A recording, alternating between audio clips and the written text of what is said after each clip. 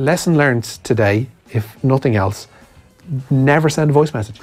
Well, the other lesson learned, bizarrely, I've never had a smartphone. Never had a smartphone in my life, and one of the reasons was I'm online far too much anyway, and I thought I need some headspace. And I'm glad now I've never been on it. I've never had a WhatsApp, and I'm sure Stephen Ward has now deleted it from his phone, if he's any sense. I'm sure his phone's been crushed and thrown out the window at this stage. For those who may have been asleep for the majority of today, the basic premise of this is, obviously we know that Martin O'Neill and Roy Keane basically outlined a series of arguments that happened in the Irish camp last summer, the summer just gone, that involved John Walters and Harry Arter. Harry Arter clearly has said that he doesn't want to be involved in the Irish setup for the time being. He's absent from the squad that has gathered for these games in the Nations League with Wales just gone, and on tomorrow night actually with Poland. He was staying quiet on his reasons for staying out of the camp, and this morning audio began circulating different WhatsApp groups that weren't Stephen Ward's of a message purportedly from the Burnley full-back that was outlining in great detail and with several uses of industrial language what had gone on in the Ireland camp that resulted in these rows between John Walters and Roy Keane and John Walters and Harry Arter, and sometimes the combination of the three as well. This afternoon there were a lot of tense conversations in this office about how close we could sail towards mentioning this, because ultimately the name wasn't out there. We'd no guarantee that this actually was Stephen Ward. We'd no guarantee that this actually was the correct version of events. Thankfully, Martin O'Neill did a lot of the legwork for us this evening. First of all, I don't think Stephen was there. Stephen wasn't actually there, so I think he's just picking up on things, something that we talked about at the beginning of the week. Probably not anything more to really report. I think that differences of what was said, I think I mentioned that to you before. Definitely, as I said too, confrontation obviously with John, and confrontation with Harry. John's fine, absolutely fine. Harry perhaps not so fine. Congratulations to the Irish journalists on the ground in Wroclaw who have now become minor celebrities in the area, because they've been asked to appear on camera and appear behind microphones to give a sense of what's gone on here. And how would you explain? Imagine being an Irish journalist over there and being asked to explain Roy Keane. How could you explain Roy Keane? Where do you start? Like, you're looking at like a Tolkien depth book as regards trying to go into the backstory of this. Just goes back donkey's years in trying to explain the enigma wrapped in a vest, wrapped in a shaved head that is Roy Keane. Yeah. I know, but I think the scales have fallen from a lot of people's eyes in that his brilliance as a footballer kind of let us forgive a lot of the extreme aspects of his personality. That happens with anybody though. Yeah. That happens, like the list of musicians whose shady pasts are, well, a lot of it has been brought into account, who are forgiven because, oh Christ, they wrote that album, or they sang that song. It's the same with sports people. We kind of forgive a lot of their, and Serena Williams is a case in point this weekend, I guess, as well. We forgive a lot of their ills because of what they offer in terms of their day job. Yeah. And Roy Keane was no different. Now, sadly, what Keane offers in terms of his day job is becoming less tangible. Yeah, it's very, very vague. It's very, very vague. And like, even if you go by his last book, you know, he effectively said he was sulking for the last couple of months, or last while at Ipswich, and that, you know, he wasn't going into training for days on end, and he would turn up on match day and stuff. And you go, this is the manager, and he's saying that himself. If you were a prospective club owner or chairman looking to employ somebody, and you read that, you think, why would you give him a gig? And, you know, you go back to how he left Manchester United, that Alex Ferguson, the greatest manager of all, ultimately found him unmanageable. You know, the way he shot his mouth off at that MUTV thing, he can't help, he doesn't seem to be able to govern his tongue. Like what he says. Even the fact that he's had 2 autobiographies out. Is he 50 yet? He's not. Yeah, well, he's full of contradictions. He always has been. Like, this is a guy who has railed against celebrity culture for years, but who actually met the producers of I'm a Celebrity, Get Me Out of Here, and considered going into the jungle to eat crocodile testicles. So Amongst other things, amongst other things. There were other things he could have eaten, witchetty grubs, etc. Yeah, it's a bizarre situation. Dan McDonnell, the Irish Independent, is on the ground over in Poland. Dan, you're at this press conference. I'd imagine you're a minor celebrity now in that area of Poland, having been asked to explain all that's going on with the Keane and the Harry Arter and Jonathan Walters, and now Stephen Ward's situation. Oh, listen, I just got the hell out of there. I didn't want to be explaining that to anybody, Richie. Like, I did have a look around towards the end because, I mean, and Kieran would obviously know this, it sort of split. There was a daily section afterwards as well, and there will be more coming out sort of, I suppose, overnight and tomorrow morning in the various papers. But it was in that section, because naturally, I suppose, in that section, the questions don't need to be as polished maybe as such, so there's a bit more detail being thrashed out.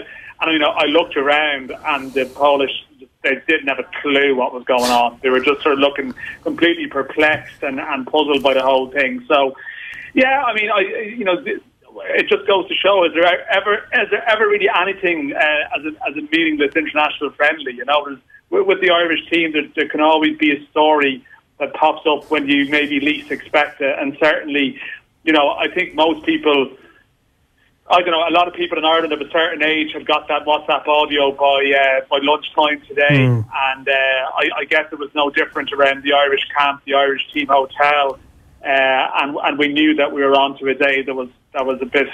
It wasn't going to be a pre-match press conference about someone's hamstring, like that. We heard a little bit of Martin O'Neill there. We'll play more of it in depth later on in the show.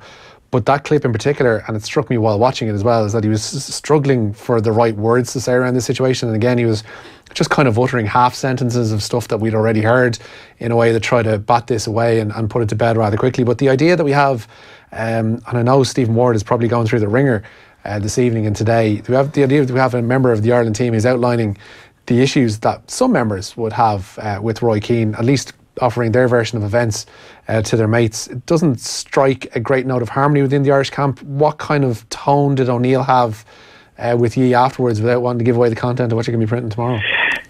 Yeah, it's strange. I mean, I have to say that, you know, I felt early on when it was discussed and it was raised, it was a bit awkward. But actually, as it went on, he sort of relaxed into it a bit more. And I'm not sure if I'd say, go as far to say, handle it quite well. But I don't think he sort of poured fuel onto the sort of flames either in terms of his general demeanour. I mean, we were obviously batting about all day, and we had got word as the press conference approached that they were going to address it, because naturally that sort of, I don't know, concern, but, you know, it lingered. They could come out and deny it, and then you get into a sort of a very bizarre limbo with this clip that everyone had listened to. But they sort of come out and addressed it head on, and you know, they didn't deny, I suppose, that it came from someone in their camp, while also stressing that Roy Keane has a different version of events. But I suppose as much as is possible, he's got out there and he's had his say. But I think this goes back to last week, really, where at this stage I think Martin O'Neill has aligned himself very much with Roy Keane. So it's very hard for him to distance himself from him at any stage. They are very much a duo. They're 5 years down the road. They're almost 5 years down the road. He publicly supported Roy Keane last week with regard to this incident with Archer. He said at that stage that I've heard both sides of the story. So I'm guessing that the content of the WhatsApp audio, you would think, wouldn't have been that much of a surprise. In fact, a lot of it had been alluded to in reports. It's just to hear it laid out in very stark terms, maybe brought home to people the extent of what happened in the sub, and also, I guess, the attitude that the players have to it, in the sense that, well, I don't know, you're reading between the lines that this is something that they've sort of seen before. Yeah, it is. We do get that sense from listening to Ward speak about it in that WhatsApp, Kieran, that, you know, you kind of get the sense that this is just Roy being Roy. But I don't know if Roy being Roy is 100% okay. Yeah, because I wonder, and I'd be curious in Dan's take on this as well. Is there a generational gap there? Because I know it becomes a bit tedious when you hear Brian Clough references so often around this camp. But you know, we know how Brian Clough operated, and he would have been no stranger to physically hitting players and the language he used. And I wonder, do Roy and Martin think that kind of stuff is acceptable and that the modern generation of players don't. But they worked, this is the thing I can never understand about the Clough references. They worked under two different Brian Cloughs. Like the one that Martin O'Neill worked under, as Martin O'Neill will readily tell you, won 2 European Cups. Yeah. The one that Roy Keane played under was a barely functioning alcoholic. And I think that's pretty widely known, and it's not exactly the greatest example that any manager could set to a young burgeoning pro like Keane would have been at the time. No, but he would always have always exalted Clough. Like I think part of it might have been due to the falling out with Ferguson, but he always, when he was asked is the best manager he worked under, he would have always put Clough ahead of Ferguson. So yeah, it's the one thing is, Dan, you see, we've got 2 matches in this international break, and obviously we need a bit of a pick-me-up from the Wales disaster the other night. We're now barely thinking about football heading into the second match of the week. It's a bizarre situation. Yeah, well, I mean, maybe it suits them because there's no players. They're really light at the moment, and they're on a bit of a hiding to nothing with this game tomorrow. I think, in the interest of fairness, I mean, they are seriously weakened with Coleman gone as well. Yes, let's be realistic. If Ireland have another drubbing tomorrow, there's not going to be a huge amount of sympathy because it just gets tied in with the whole, I suppose, the theme of what's gone on over the last week. And yeah, it is interesting to what you're saying, to hear your thoughts on their views. And I think Roy Keane, doesn't he sort of, tell the anecdote about getting punched by Brian Clough, and he sort of tells it in a sort of fond terms. And you do get the sense that Roy Keane would quite advocate any strategy whereby punching players was an acceptable way of coping with it. And yeah, I mean, I think, again, we're going back to O'Neill. Felt, he used the words in Cardiff on Thursday that this had been put to bed, this art of row had been put to bed. So this coming up now, again, it just couldn't have gone any worse, really, because they were trying to move beyond that. And I think really O'Neill had adopted the line that, well, Walters was almost man enough, to get beyond this and to get over it. And he's here, and Harry Arthur is not. And I felt at that stage that Arthur's international future with O'Neill and Keane was over, but maybe now, I don't know, is there more sympathy towards Arthur because of the version of events that is now being circulated and that everyone has heard, if you get me, so that's an angle to this. But I mean, this is like it has thrown things into disarray. I know sometimes we get accused of blowing things out of proportion, but this was going around this morning. Certainly, my understanding of it was that the management were aware of this from an early stage and contacting the relevant people. So this is something that has ruined their trip effectively to this point, and they had a few hours to get it together, and to be honest, in the circumstances, handled it reasonably well in terms of trying to put as much of a brave face on it as you can. But the reality of it is such that people now know what the culture is within that group, within the camp, that people have become accustomed to over a period of time, and they now have to decide. After every bad result now, I mean, let's park tomorrow, but in October, say, this will be referenced. This will be, well, you know what the culture is like. You know what the mood is like. Any player carrying a knock or something, there'll be sort of an innuendo or a joke or a quip around it, and that is the problem that they're in.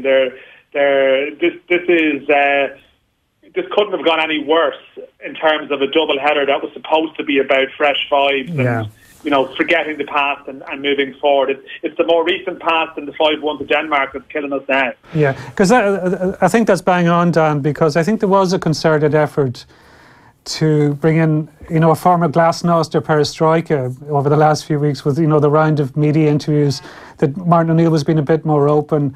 And I think there was an attempt to show to portray a fresh start, and that we're drawing a line in the sand over what happened the last campaign. We're going to kick on. Then the Declan Rice thing happened, the Harry Arthur stuff happened, and then the hammering by Wales, and now this stuff blowing up as well. And it's put huge pressure on them. And when you look how close the Euro 2020 draw is, and it's in the Convention Centre in Dublin, and the pressure to get a few results now in October is massive. Yeah, starts with tomorrow night. It's huge. Dan, we'll let you go and enjoy your local celebrity for the night that's in it. Dan McDonnell of the Irish Independent. More from Dan, and imagine as the week goes on.